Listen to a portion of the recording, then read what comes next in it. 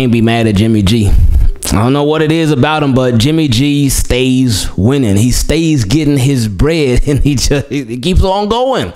I don't want to call him like Ryan Fitzpatrick, but it kind of reminds me of Ryan Fitzpatrick a little bit. But he wins when he plays. Even though the numbers, they may not be so pretty, he wins. He's a winner. Now, some numbers that are pretty are his contract numbers, because the Raiders, they're giving Jimmy Garoppolo a 3-year deal worth $67.5 million.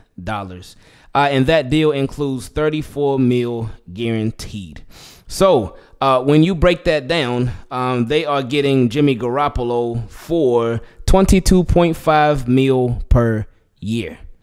That's the average, since, again, 3-year deal, 67.5. Obviously, the guaranteed money is what counts the most, but that's the average. So the Raiders are like, you know what? We gave Derek Carr a bunch of money, but we weren't too invested in him.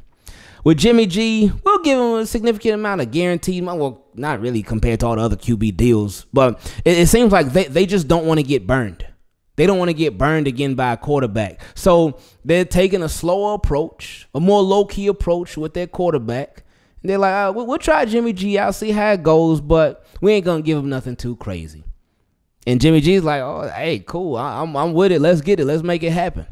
I know there were some people that thought the Raiders might be in the Lamar Jackson sweepstakes, but I guess this officially ends that.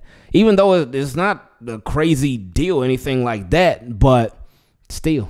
So Jimmy G is headed to Las Vegas.